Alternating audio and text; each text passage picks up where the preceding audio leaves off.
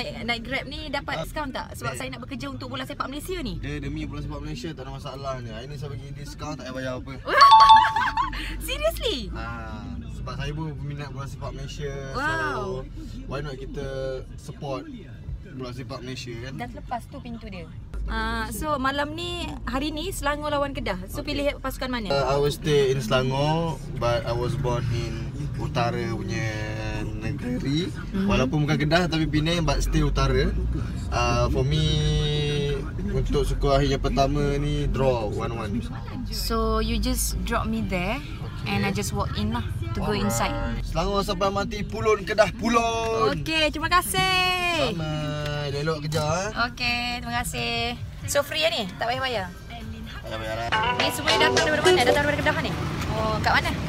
Halus tak Penang pun ada. Penang? Ni Penang? Kedah duduk Penang. Oh, Kedah duduk Penang. Ni jumpa Selangor. Suku Akhir pertama jumpa dah. Macam mana? Apa? Pulun je. Pulun je? Pulun je. Ni final awal lah ni? Final awal akannya. Ulangan final lah. Ulangan final. Okey, Pulun Kedah Pulun sekali. Ya, 1, 2, 3. Pulun Kedah Pulun. Semangatnya, tak ada semangat sekali lagi. 1, 2, 3. Pulun Kedah Pulun. Jadi Selangor Kedah jumpa awal. Kita ke Cik Kelantan lah dengan orang Kelantan kita. Nak tanyalah view daripada pekerja media. Lagu mana ni? Sengit lah dia perlawan ni. Ni power ni dua-dua pasukan ni memang susah nak ni lah.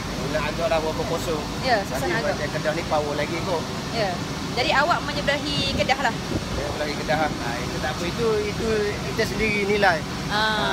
Tapi dijagakan memang sengit lah. Memang sengit. Saya rasa seri kot. Satu sama kot.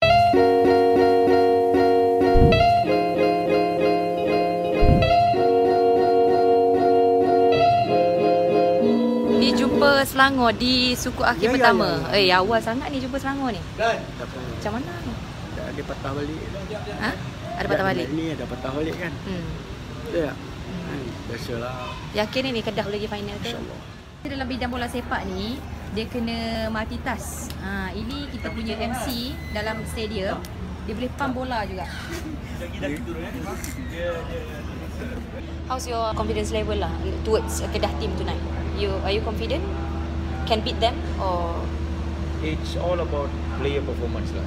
And if they really give their efforts and they give 200%, I think chances is there because our Selangor players, they have good character lah. You know, some players have good characters, especially the senior players, and guided by youngsters. The only thing they have to raise their game. That's most important, you know. You want to tell people about what? About regarding Selangor, apa yang nak bagi tahu orang? Kita must support the Selangor team lah. They must, like home game lah. We want to see a lot of supporter coming, you know. Betul tak? Tapi sekarang kalau kita tengok, it's not really coming lah. If supporter can come and support the team, we will raise our level. Yeah, boost up the players' confidence and all lah.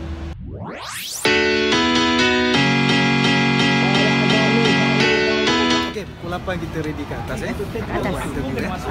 Kita tak buat dekat bawah lagi. Oh, kat bawah. Keadaan cuaca pun tak berapa kan, so kita. Baik, floor manager.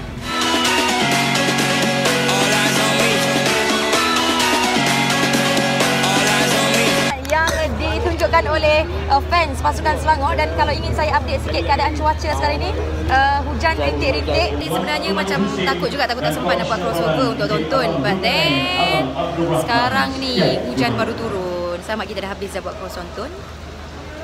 Nampak hujan di stadium. So now diorang tengah warm up lah. Okay, kita ada Fina Nasrom ya, in the house. Fina Nasrom ni adalah otai dalam bidang sukan. Ya, betul. Dia punya knowledge tentang sukan ni lain-lain macam. Banyak kitab, banyak kitab dan juga mazhab sukan berada dalam genggaman Fina Nasrom. Okay, Fina Nasrom boleh tak bagi nasihat sikit budak-budak yang baru nak menjerumus? Yes, that's the word. Okay, nak menceburi dalam bidang sukan dan juga kewartawanan lah. Untuk sports ni kita gitu. Tukar karakter. Dia yang penting minat kan. Kalau tak ada minat, so susahlah. Buat apa pun tak jadi kan. Tapi dia orang cakap kadang-kadang benda ni macam bidang terjun juga. Sebab kalau kita kadang-kadang kita tak minat tapi sebab kita kena buat sukan, so along the way kita yang belajar. Kita yang gali sendiri.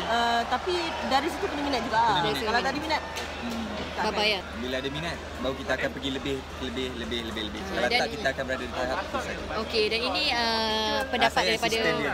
pendapat daripada paling handsome Asisten dia. wartawan Hari ni daripada pun dapat TV3 Media Prima. Kita kerja dalam ni kewartawanan ni dalam broadcasting line. Kita tak boleh musuh-musuh tau. Dia ni astro. Dia astro. Ni TV3. IXX RTM. So kita macam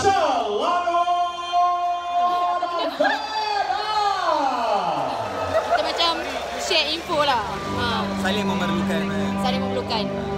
Even semua kerja viewers. Even sebenarnya semua kerja viewers. Tapi as a pekerja media, kita kena kerja sama. Nampak tu. Pendang. Padang Serai.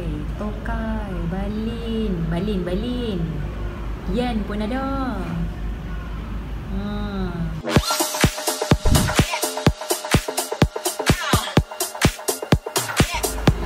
Okay, ni setelah sekian lama yang datang stadium, ni baru datang balik lepas dia orang rehat, buat hari berehat juga. So now I kembali bertugas kat stadium Selayang.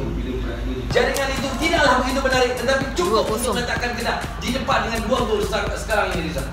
Second goal for Kedah.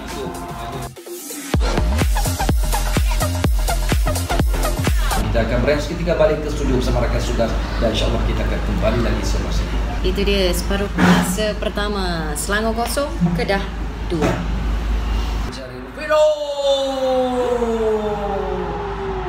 Itulah kesudahan cerita yang berlaku apabila gerakan-gerakan dan momentum-momentum Selangor yang nampaknya semakin meningkat di separuh masa yang kedua ini, dan akhirnya memberikan gol pertama untuk pasukan Selangor. Rizal, memang nampak ada perubahan besar yang berlaku di separuh masa yang kedua ini, sehingga Rufino berjaya merapatkan defisit gol dengan jaringan pertama yang dilakukan hasil dari tadukannya.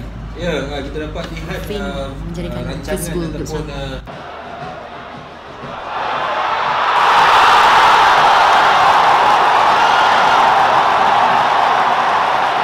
dua bola kali ini dimiliki oleh pasukan Selangor. 2 minit berselang. Nampak beza bila Andik masuk kan. Andik hanya tidak perlu melihat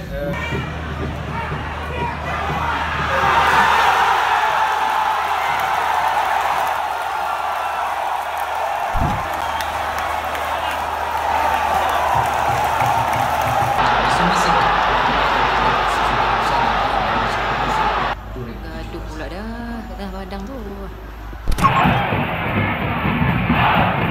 Sudah dah. Sekarang ni 3-2 tau. Ada selamat tak gol. Kalau tak kena tukar soalan semua.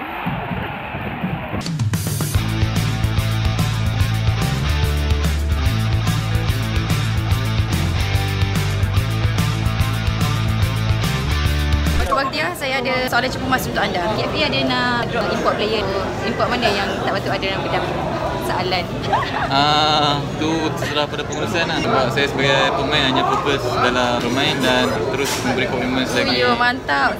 Mantap jawapan Badru Bakhtiar. Selagi dia perlukan lah. Awak buka ni garam. Tak. Gaduh Rian dan Badang. Gaduh kat Rian? Mana ada gaduh? Tak ada gaduh. Tengok tak YouTube Aina Suzaidi tak kan? Awak? Tak tengok kan? Tak. Banyak tu gosip pasal Riza Ghazali dalam tu. Siapa dah? Riza Ghazali ada gosip banyak dalam tu. Ada mengata kat dalam tu. Kat YouTube saya.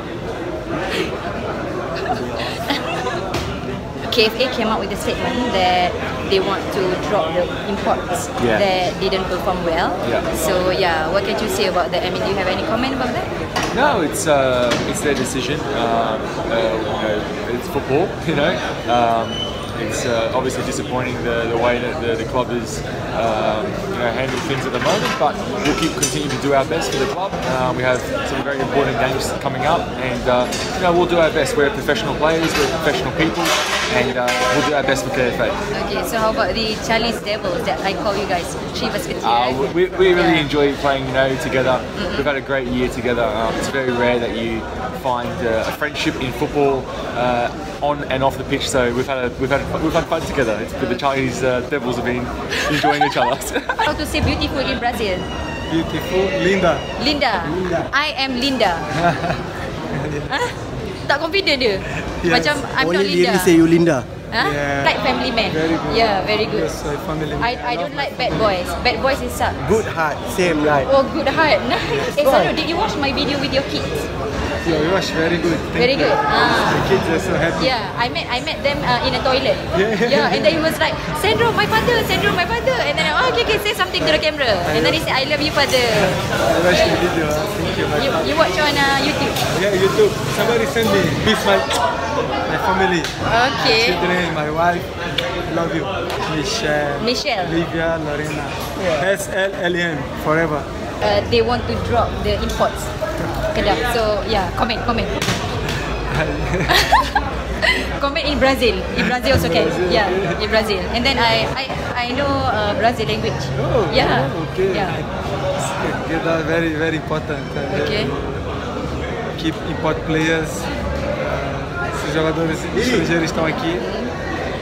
Estão fazendo uma diferença no clube. Todos os jogos. Can also goal after goal you scored in every match. Yeah. So yeah, what can you say about that? What can you say about that? Yeah. I think that's good enough for you to stay in Kedah. Well, it's more if Kedah can keep me. I think, but of course we always have to perform well. Okay.